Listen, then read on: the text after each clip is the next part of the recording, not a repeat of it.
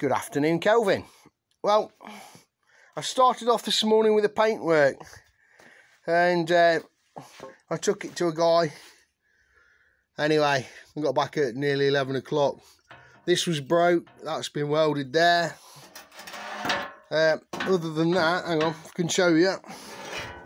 These are now straight.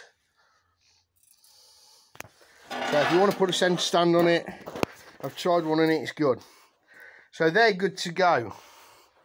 Right, I looked at your list and there was a few bits where, okay, I did mention about the tie bars.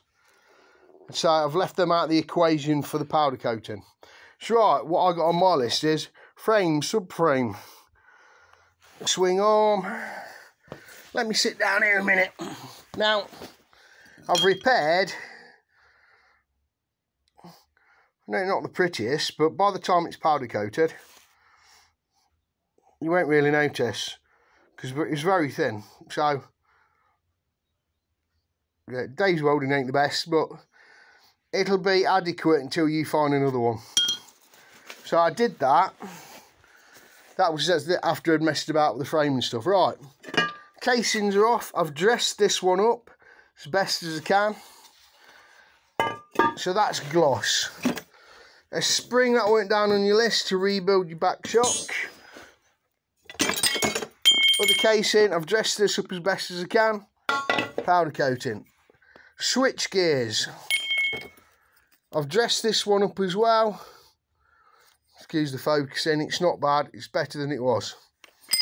What else? Clock bracket, one bracket, brake pad, rear subframe. What weren't on the list?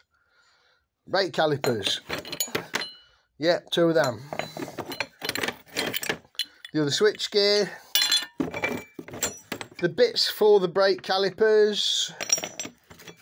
Kickstart. Rear torsion arm. Grab rail.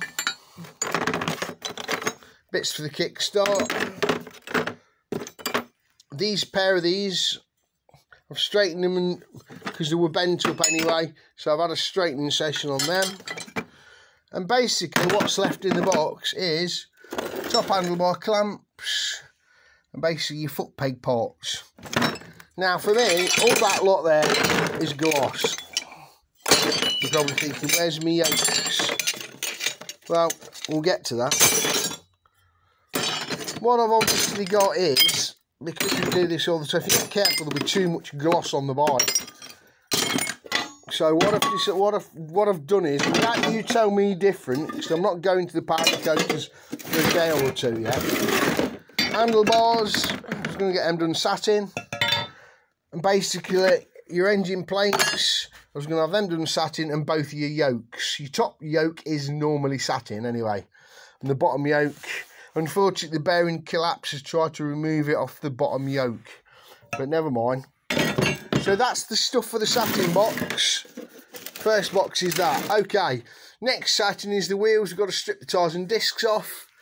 And obviously, the back wheel, there's the sprocket carrier as well as the brake plates. Then obviously the same, take the tyre off. The brake plate and sprocket carrier, I think they should be gloss. I think that's on your list. And the wheel's satin. So that is the powder coating list. So, yeah, dirty that is. So yeah, I've gone through the bits that all want taking to the powder coaters. I hope you'll agree with that. But that's been Dave's day. It's now 4:10. I was up here at 8 this morning, so I have been quite busy repairing, straightening, bit of welding, and just basically fettling bits and pieces. So that's where we're at 8 hours today. We're up to 14 hours now. I'll tell you that because it's £20 an hour, so you need to keep a mental note or write it down. So at the minute, Dave's up to 14 hours. Which is, what's that? 14, 280 quid. That's my labour at the minute. But like I say, tomorrow I'll have the tyres off. And basically everything will be ready to go to the powder coaters. After that, it is going to be fettling the bits ready for everything coming back. I'll obviously clean the engine up, do some tickling and some painting there, and just prep a few bits, the shock body, clean up all the plastics, and basically Dave will be on top of it. Alright mate, if you want to know anything, text or ring me. Thanks for watching, dilly dilly!